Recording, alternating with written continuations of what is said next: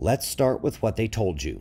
SpaceX launched 49 Starlink satellites into lower orbit for their usual validation phase, and everything went fairly well at first. They successfully inserted the craft into 210 kilometers altitude, and then the problems began. A geomagnetic storm occurred due to interaction with the sun's current sheet, combined with variable density to the plasma stream of the solar wind. 40 of the 49 were lost or are expected to burn up in the upper atmosphere. None of those lost satellites poses any risk. At 210 kilometers, which is 130 miles up, they are in the absolute danger zone for solar storms. Even at their post-validation higher orbit, they aren't entirely out of the upper ionosphere, but at 130 miles, they're at the key energy coupling point for the global effects of a geomagnetic storm. There was a storm earlier on the launch day, and then in the overnight hours after the launch. The solar wind cause can be found in the second row from the top, the solar wind magnetism, where you can see the blue line hold, strongly shift from the bottom to the top, and then hold again. This is a solar wind magnetic reversal. This is not abnormal. In fact, impacts from the solar wind magnetic reversal boundary happens about every week or two. Some impacts are stronger than others, but this is a normal thing, along with the normal solar flares and geomagnetic storms that we get each sunspot cycle. But something's not adding up here, not one bit, and this is what they won't tell you. This is a geomagnetic storm, two in fact, but at their lowest levels.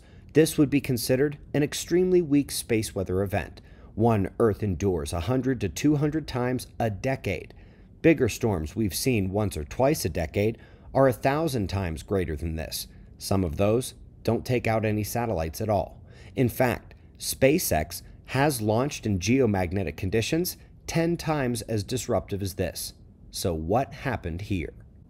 The answer is simple. Earth's magnetic field is weakening. The magnetic poles are shifting, and this is a cyclical event that is unfolding again now.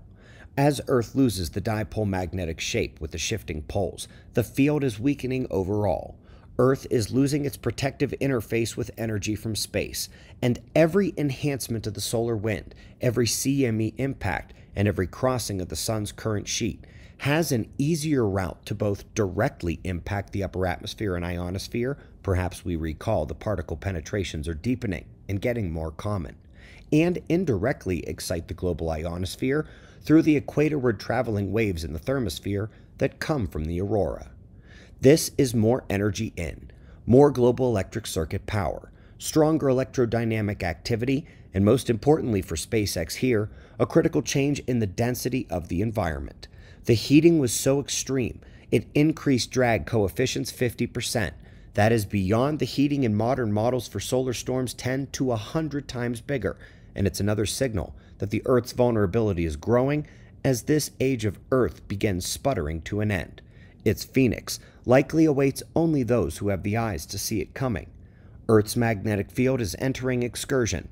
You can learn what that means in our documentary from Christmas Day and in our video on the latest research showing the effects of this weaker field. Both those videos are linked for you below this video in the description box. I will see you in the morning for the daily update. Eyes open. No fear. Be safe, everyone.